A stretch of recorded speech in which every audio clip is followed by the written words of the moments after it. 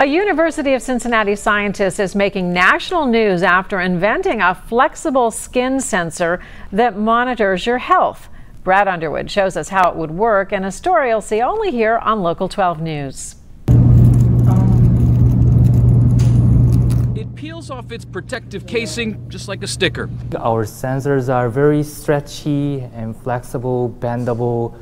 The shape is really like a Band-Aid. But unlike a Band-Aid, there's no protecting going on, but rather sharing of vital health information.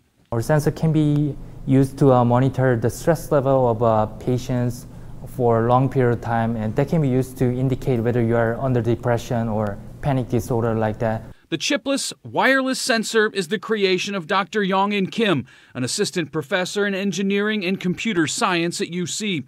The sensor can also detect heart rate, blood levels, and other biomarkers through sweat. And because it's wireless, there's no bulky devices, patches, and wires attached to patients. It's not invasive. It doesn't get into your skin. It just sits on top of your skin like a Band-Aid. Kim says it's taken years to get to this point. Last year, researchers finally did human trials.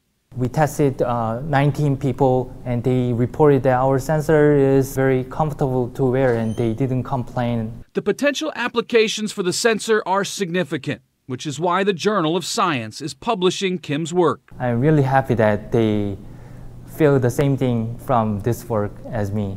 At UC, Brad Underwood, Local 12 News. Love smart people, and when they're local, we really love it.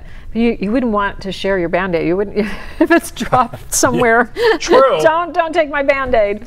All right, the next step for Dr. Kim is to find investors to commercialize the sensor. I don't think he'll have any trouble finding so investors for that idea.